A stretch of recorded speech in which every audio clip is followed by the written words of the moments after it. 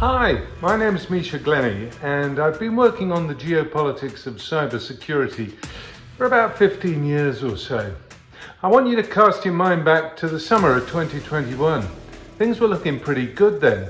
US President Joe Biden and Russian President Vladimir Putin had a meeting about the cyber issue, and they agreed to pull back on mutual attacks that were going on, in particular Russian ransomware attacks on American and European companies. And do you know what? On this occasion, Vladimir Putin was as good as his word. Not only did the attack scale down massively, but for the first time he started arresting members of cyber criminal gangs, putting them in jail. Everything looked great until, that is, January 2022. Suddenly there was an outburst of new attacks, particularly targeted at Ukraine, but also at the European Union, less so at the United States. This should have been a warning, because 6 weeks later, there was the Russian invasion of Ukraine in February 2024.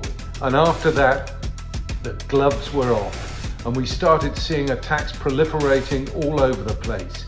If you want to know why this is happening and how you can protect yourself against it, come and hear me at the Zscaler conference in Berlin. Looking forward to it.